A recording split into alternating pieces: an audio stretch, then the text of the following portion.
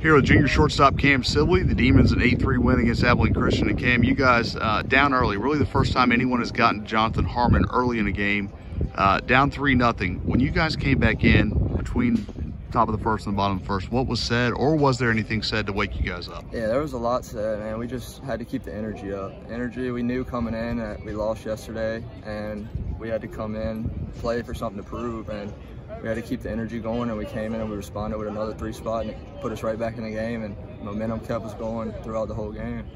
Has there ever been a time you've been asked to, or have you scored from second on a sac fly before today? I have to say that's the first time I actually have scored from second on a sac fly. When you came up and you saw Dugas waving you around, were you shocked? Were you surprised? Well, I was a little shocked at first, and I put my head down and I started running hard, and I look up, about to touch third, and he slams on the brake, and I thought it was too late, so I just put my head down and kept going. You guys, you got a good shot to see, or a good position to see when Jonathan kind of locked things in. What do you think changed for him? He started getting the ground balls back, so I guess the sinker kind of got going after the first inning? Right, he started noticing where he had to release his release point to make his ball sink and be a strike still, and they did a good job taking them pitches early, and they barreled first 3 guys of the game, they barreled him good, and then he locked it in and gave us a good 5 innings.